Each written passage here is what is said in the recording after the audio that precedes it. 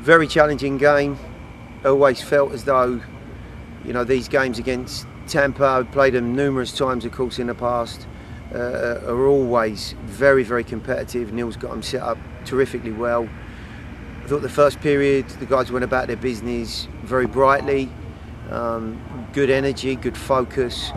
Of course, there are things in our game that we want to continually reinforce and try to work on.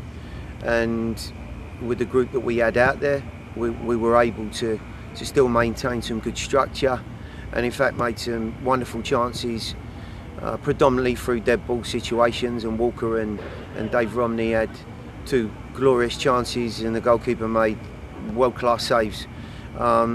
Thoroughly deserved the 1-0 difference at the break, and the second period was very, very different.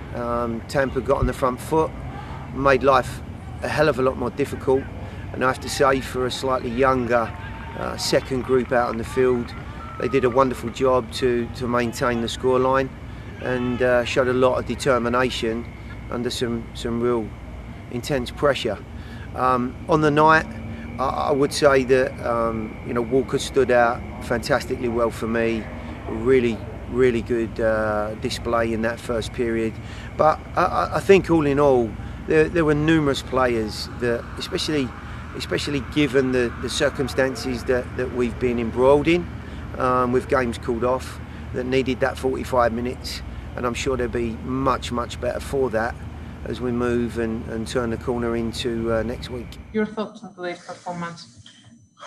Very pleased with the attitude of everyone out on the field. It's always a concern in these pre-season games that there's a bit of lethargy, there's a lot of hard work going on daily, can leave people with heavy legs and maybe mentally a little bit flat. But this group showed time and time again that they're ready for these games. We started very brightly. What could be classed as more of a first choice group, if you like. I'm just calling them Group 1 and Group 2, but we have a core of players that you're familiar with in that team, and I thought they started off very well. Showed some good signs with and without the ball, and goalkeeper kept them in the game with 2 or 3 excellent saves from dead balls. Walker and Dave Romney get themselves, really good chances. But I thought we thoroughly deserved the 1-0 lead at the break. The second period, Tampa looked like they had just a little bit more energy and drive about their game. They asked a lot of questions of maybe a slightly younger group. Their quality, choices, speed of play all came into question.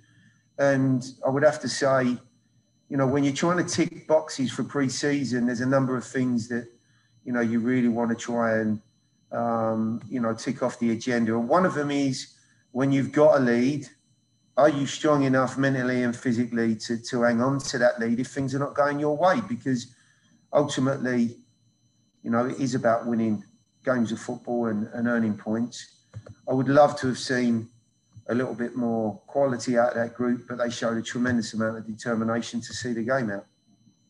Thank you, Coach. As a reminder, if you have questions for Coach tonight, please alert me through the chat. In the meantime, we will give the floor to Tim Sullivan, who has the first question for tonight. Gary, we saw, or more accurately, didn't see a number of the guys that we might consider your top guys, including Joe and any of your established striker options. Was that load management? Is that, dealing with minor injuries? What's kind of the status of those guys? Yeah, it's a combination of many things, Tim. I think you can encompass it in maybe 2 words: pre-season and living in the world that we currently do. We have some players missing for all sorts of different reasons, international injuries, etc.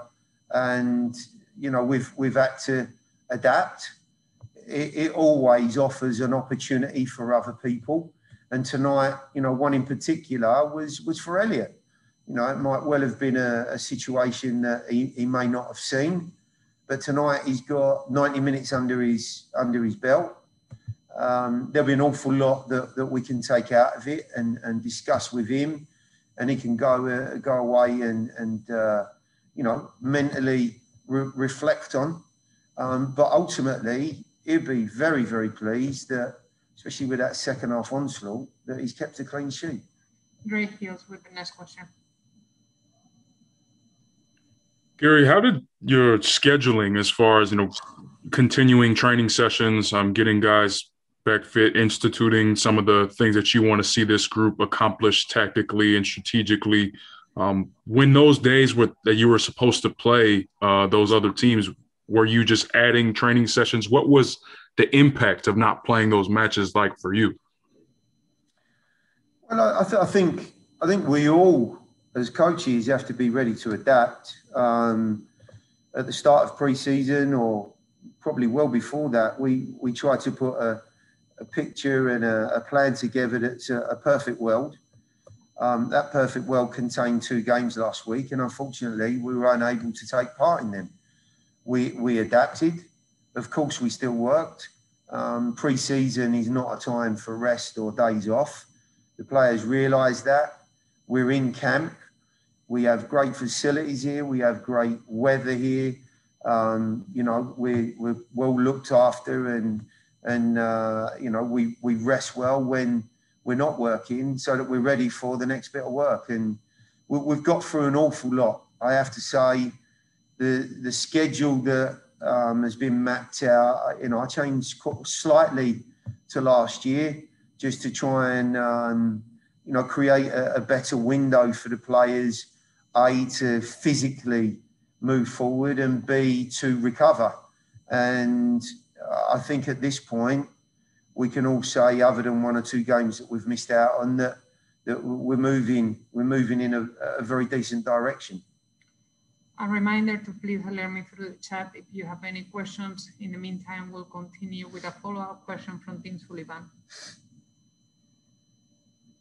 Yeah, obviously you've had him in training sessions for the past couple of weeks here, but this was Nick Hines' first semi-competitive appearance. What did you think of his action against the Rowdies tonight? Well, Nick's actually just come back from a tight hamstring. He missed a few sessions last week. Has got himself back into the workload and the action in the last 3 or 4 days. And actually, I know he's played out wide in that midfield role, but in fairness to him, he was probably pushed further up the field due to circumstances. And I thought after a period of really just testing the water and getting himself into the game, I thought he grew into it. Showed some very nice individual moments. He looked like he was just a bit tentative early on physically, but as the game wore on, he realised that this Tampa group were not here just for the ride, and if he wasn't going to up his tenacity in the game, then it might just pass him by, and he did just that. I thought he finished the game off on a decent note, but 35 minutes for somebody who's not necessarily trained a shed load in the last week or 10 days was probably as good as it was going to get. Great, Heels, with the next question.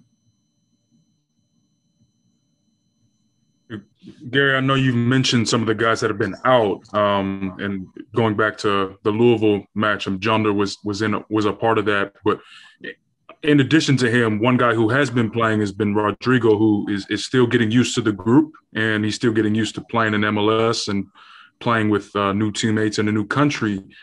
Is he hitting the marks? I mean, how are you able to measure his progress, especially through the disruptions and of course, finally getting back on the field tonight? Did he show something tonight that's shown that? How is Rodrigo doing? Well, first things first, Rodrigo's a terrific lad, and he's very, very keen to learn. He's been asked to do an awful lot with and without the ball. It reminds me very much of the situation with Randall Leao last year. Somebody who's learning the language. You've mentioned 2 or 3 different areas that he has to contend with, and that's outside of the game and the training field. I think one of the biggest things that he's finding at the moment is the workload. And, I think we all have to remember that these guys are training far harder, far longer, and doing much more work than they normally would when they're in season. I'm trying to, as all coaches do, prepare them for the rigors of a long, tough season. And there are some days where the legs are very heavy. You can't do the things that you feel you should be able to. And then, you've got a coach screaming in your ear that tactically there are certain aspects you need to be a little bit sharper with. He's moving forward nicely. Is he exactly where he would like to be and I would like him to be? Absolutely not. But I think, we've been able to see he's a talented boy. He's got very good energy. He's got a turn of pace. He's an intelligent footballer, but there are things that he's going to have to take on board to get himself, further down the line and be ready for the first team. So that work will continue. We'll go back to the theme of Tim and Drake. So we'll finish with these two questions. Tim, go ahead. Gary, obviously you have a couple of your key players who aren't there because they have been with their countries over the past week. Did you get a chance to watch Anibal, Randall, and Alistair play? Obviously, Alistair got his first international goal. What did you think of those guys? And have you been able to congratulate them on a job well done for their countries? Yeah, I did. Slightly different circumstances for all of them. I was lucky enough to watch Alistair live here. They, of course, had a very hefty win against the Cayman Islands. But I've got to say, whilst they were on top for the whole game, Alistair's qualities going forward, his crossing ability, gets himself an assist and a goal, were on show. And I'm sure it will be a day you won't forget. I believe it was his first cap for his country and he scores. So that's wonderful for him. Randall and Annabelle, of course, we watched on TV. And, to be fair to Randall, I think there was he was playing in a position in my eyes, that, was a little bit unnatural to him. But of course, his coach must have felt he could fulfill that role in that almost like an 8 role, if you like, in midfield. But to finish the competition for him would have probably been, some mixed emotions. They don't obviously go through, but he scores 2 goals in his last international. I'm sure he'll be, pleased with his efforts. And of course, Annabelle made his 100th cap, I believe. And that's an incredible milestone for any individual to play 100 times for your country. I have, in fact, tried to phone him, text him, and get in touch with him. He's either avoiding my calls or he's enjoying himself somewhere. I'd like to think it's the second one, but we'll certainly look forward to seeing him when we get back. One final question from Drake Hills. Seems like Alistair has gotten big time on you, Gary. No, not Alistair, Annabelle. Oh, Annabelle. Well, that's Annabelle. No, Alistair's. He came straight from the Canadian group to us, and he will be training with a group tomorrow, and will be available for us for the weekend. Wonderful. Well, going forward, as obviously there's about a week, to my understanding, you guys down there, or at least few days, less than a week actually, down there in Florida. And then, of course, you still have next week to still prepare for the season. Is it now more than ever a little bit more important to try and get that MLS side, at least for a scrimmage on April 10th, just because of where things have landed, especially with all the strikers and some of the guys who are trying to prove their way into the starting 11? I will interject here, Drake. More news to come in the coming days. So stay close to your inbox. There you go, Drake. Maybe not the news, Gary, but how about some of the guys who you're hoping to see, whoever you guys play, if you guys play someone? Yeah, look, we want to be ready. We want to be as prepared as possible, of course. I do think, as we all would have loved to, I certainly would have loved to have been standing here without a mask on. We live in a world at the moment that is just not straightforward. And, I think that's affected an awful lot of teams in the way that they can go about their preparations and competition. Teams are looking for shorter journeys and less complication. And that has meant that, we're probably playing against opponents that we may not have done in the past. But I do honestly think that as long as the guys can get good competition, tonight has been good competition. They're a very challenging USL side, Tampa. Neil Collins has done a wonderful job with that group, and they're always ultra competitive. Likewise, the Louisville game. I mean, if you think of those two teams, I would say they're the very best of USL. It doesn't, you can't get much closer to MLS than that. And if that's the route we have to take, I'm sure the guys, when the 17th comes round, will be ready for the challenge. Thank you, everybody. We look forward to seeing hopefully soon. Have a good night.